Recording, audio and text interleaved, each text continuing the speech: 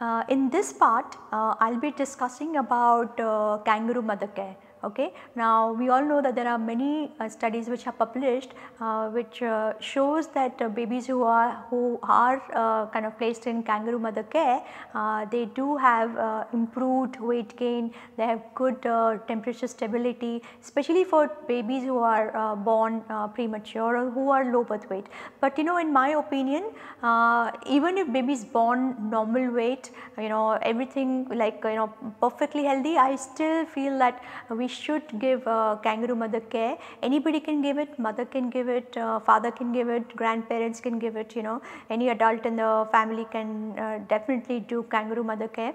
I have given really good kind of tutorials on what care to take, which babies should not be given kangaroo mother care, and lot of different procedures.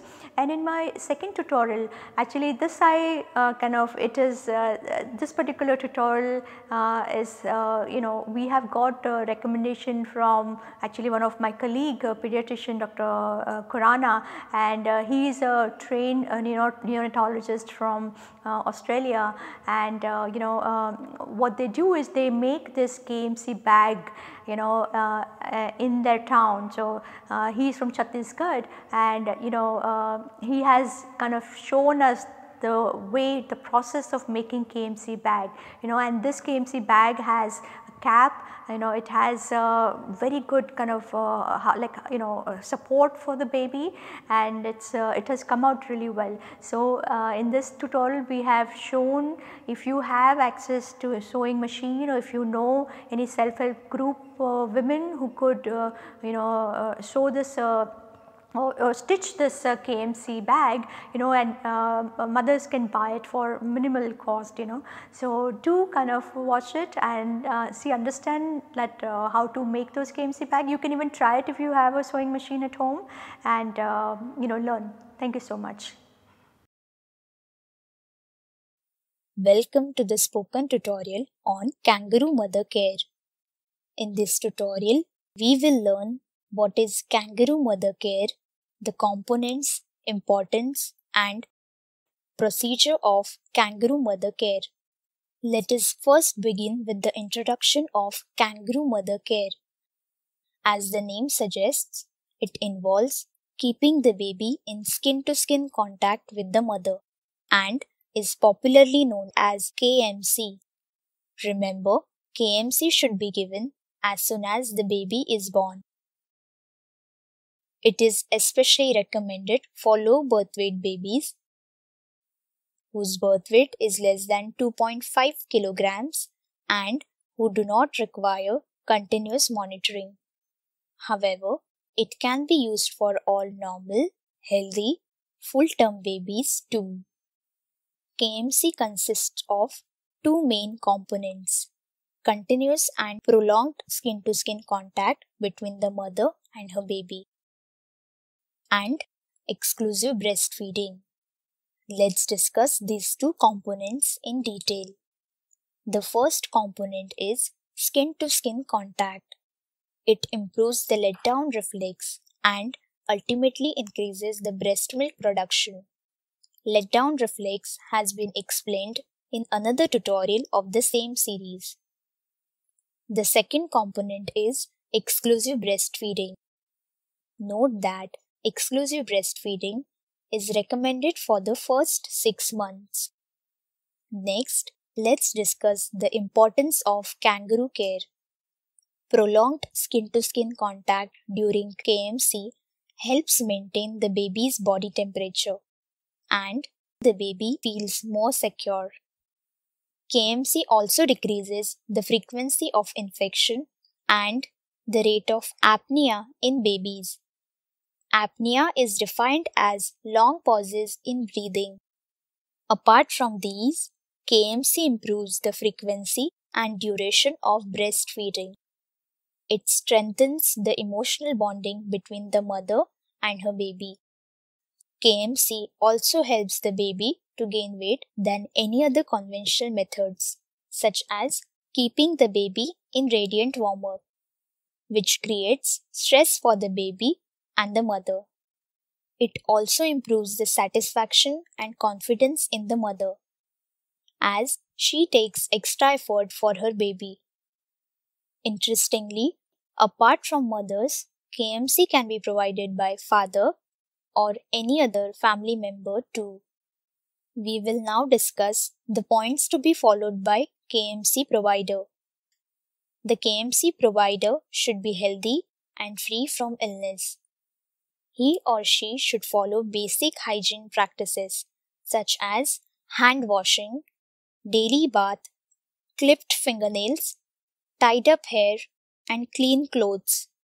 He or she should not wear any jewelry, watches, and threads, as these may become the barriers to maintain the hygiene, and it can cause injury to the baby. Now, let us discuss the type of clothes the provider should wear during KMC. Clothes should be front open and lightweight. For example, sari blouse or front open gown. Note that the KMC provider should wear this front open gown or blouse around KMC wrap. Kangaroo bags or binders can be bought from the market as well. These are useful if KMC has to be done for an extended period. Alternately, the KMC provider can use soft, clean cotton fabric, whereas the baby during KMC should wear a cap and a nappy.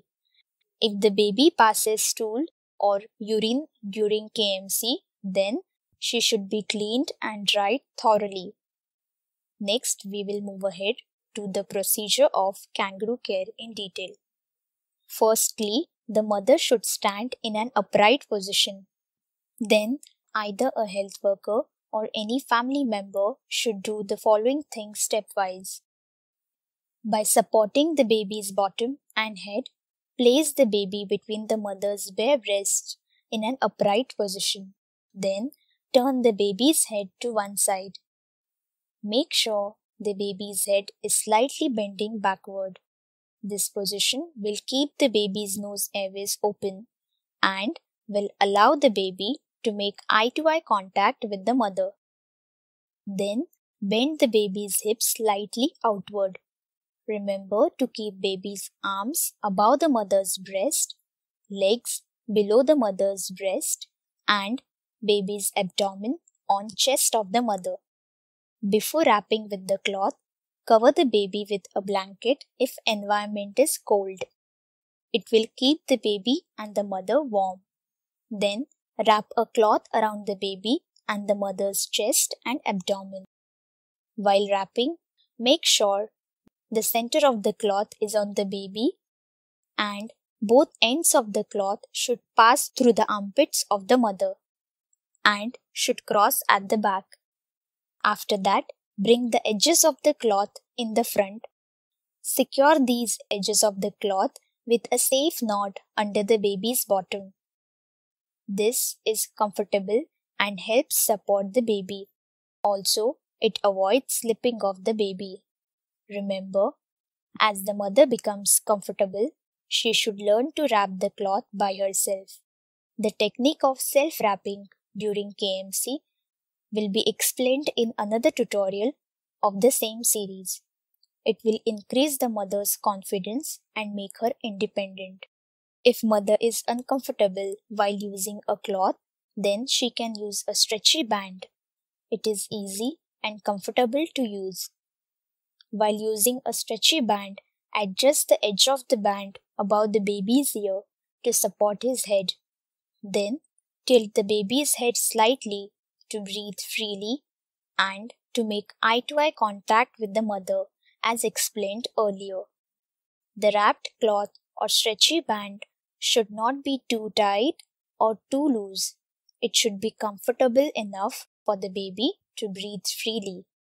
Remember, while carrying a baby in KMC position, mother should be able to walk, stand, sit, or involve in different activities. If a mother is very comfortable, then she can even sleep during kangaroo care in a reclined or a semi-reclined position. Now, let's discuss how to feed the baby during KMC.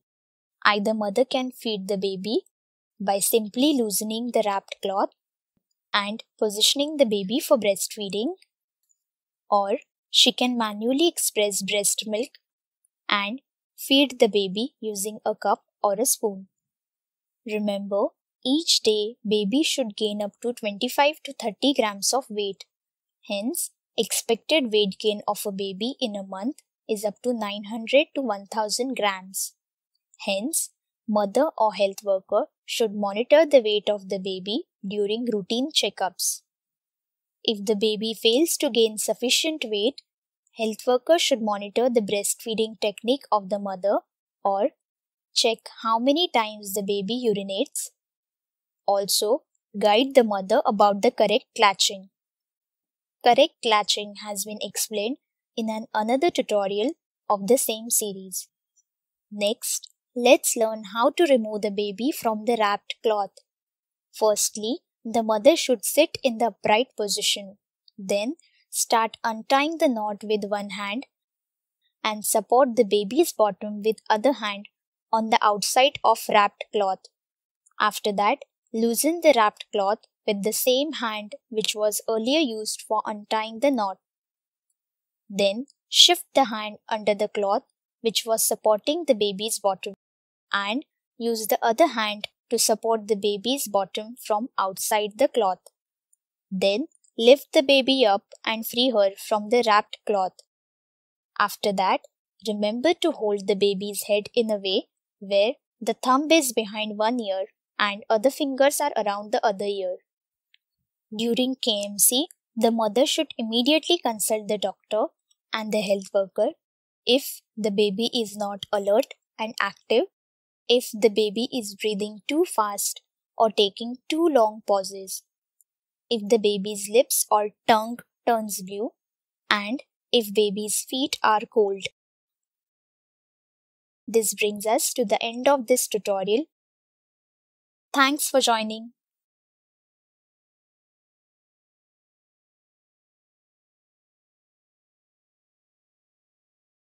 Welcome to the spoken tutorial on the making of a kangaroo bag with an attached cap. In this tutorial, we will learn the benefits of a kangaroo bag, the procedure of making a kangaroo bag with an attached cap. Let us begin.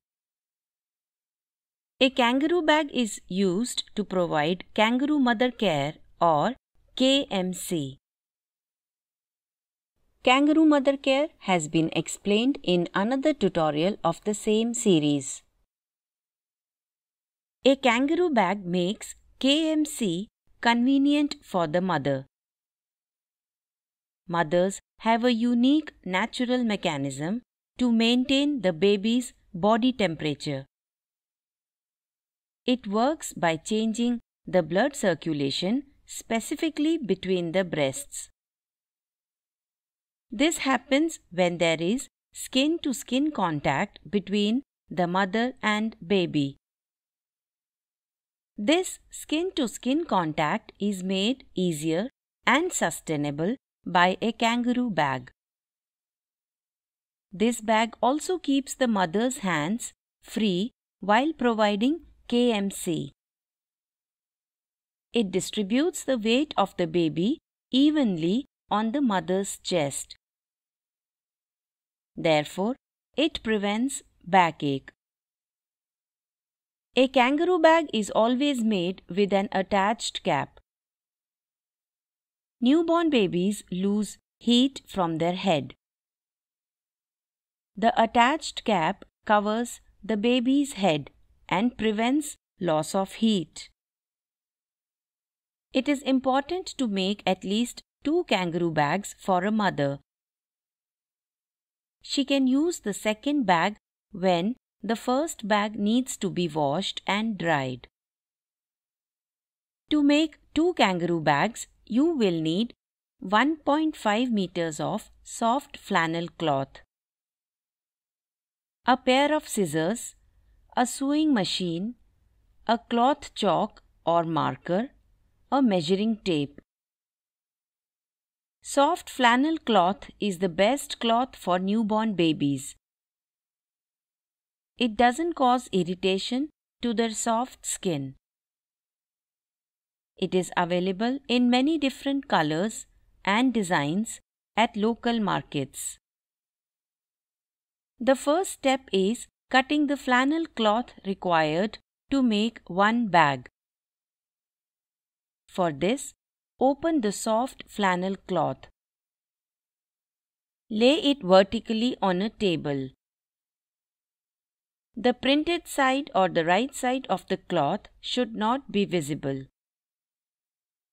The plain side or the wrong side should be visible on the upper side.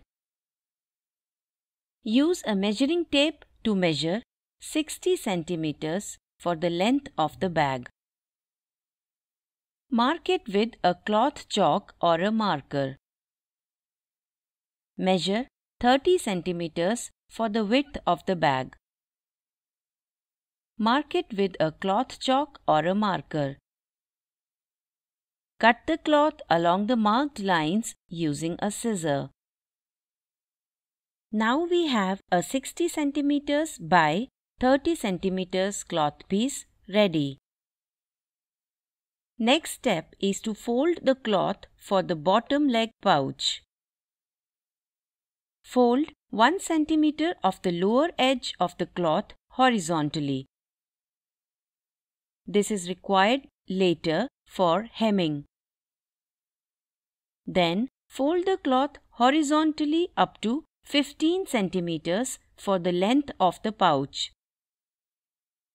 Measure 15 centimeters after folding it. Next step is to cut the openings in the pouch for the baby's legs. Without opening the 15 centimeter pouch fold, fold the cloth vertically in half. The plain side or the wrong side should be outside after folding the cloth. Measure 8 centimeters in length from the top of the 15 centimeters pouch fold. Mark it on the side of the cloth that is open. Measure 8 centimeters in breadth at the bottom from the folded side of the cloth. Mark it with a cloth chalk or a marker. Connect the two markings by drawing a curve. Cut the cloth along the curve using a scissor. Now, open the vertical fold. Fold it vertically in half with the printed side outside. Do not open the horizontal pouch fold. Align and hold the 4 layers of cloth together along the curve. Cut any extra cloth to make the curve of the leg openings smoother. This completes the cutting of the pouch of the kangaroo bag. Keep it aside. Next step is to cut the cloth for making belts. A kangaroo bag has 3 belts. One belt goes around the neck of the mother. The other 2 belts are tied to each other at the waist of the mother. We will use the remaining flannel cloth to cut these belts. Measure and mark 80 centimeters for the length of a belt. Measure and mark 6 centimeters for its breadth. Cut 3 such belts. Keep them aside. Next step is to cut the cloth for a cap. From the remaining flannel cloth, measure 30 centimeters for the length of the cap. Mark it with a cloth chalk or a marker. Measure and mark 15 centimeters for the breadth of the cap. Cut the cloth along the marked lines using a scissor. Now we have a 30 centimeters by 15 centimeters cloth piece ready for the cap. Now we will learn how to sew the cap. Fold the cap cloth piece horizontally in half at the midline. The plain side or the wrong side should be outside after folding the cloth. Sew the edges of 2 layers of cloth together on either side of the fold. Hem the other 2 sides of the cloth. Now, the cap is ready to be attached to the bag. Keep it aside. Next step is to sew the 3 belts for the kangaroo bag. First, fold the belts vertically 1.5 centimeters from the left. Then, fold them vertically 1.5 centimeters from the right. The printed or the right side should be visible after folding the belts. Now, fold the belts vertically a little less than half near the midline. The previous 2 folds from the right and left should be hidden inside this fold. Folding thrice will make the belts strong enough to hold the baby's weight. Now, sew them straight along the 3rd fold. Sew back and forth along the fold thrice to add extra strength. Belts are ready. Keep them aside. Next, we will learn how to sew the pouch of the bag. This is a picture of the pouch cloth piece that we had cut. Hem the C-shaped curves on the right and left sides of this cloth. Next, hem the upper horizontal edge of the pouch. Fold it twice before sewing. The second fold should be bigger than the first one. The pouch is ready. Next step is to attach the belts to the pouch. Fold the pouch horizontally. The plain or wrong side of the cloth should be outside. Place a belt between the top corner of the pouch and the cloth below. Sew the 3 layers together, leaving half an inch space from the side. Sew back and forth 3 times to ensure that the belt is attached properly. Similarly, sew the second belt on the other top corner of the pouch. In this picture, the pouch is ready and the belts are attached to it. Next step is to attach the cap and the 3rd belt. Start hemming the 2 sides of the remaining cloth above the pouch. Do not hem the entire length of the cloth. Stop about half an inch before reaching the top end. Place an end of the belt at the printed side of the top end of the cloth. Place a corner of the cap over the same end of the belt. Align and hold the 3 layers together. Fold the layers on the upper end tightly. Then sew them together 2 to 3 times. Now attach the cap to the cloth along the horizontal edge. The breadth of the cap may be more than that of the cloth. If it is, then make a small pleat in the cap cloth. Hold the pleat while sewing to align both layers of cloth properly. Now, place the other end of the belt at the other end of the cloth.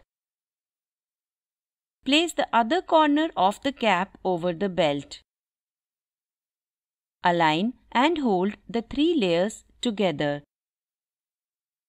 Fold the layers on the upper end tightly. Then sew them together 2 to 3 times. Hem the remaining vertical edge of the cloth if you did not do it before. Lastly, cut all the extra threads. The kangaroo bag with an attached cap is ready. This brings us to the end of this tutorial. Thank you for joining.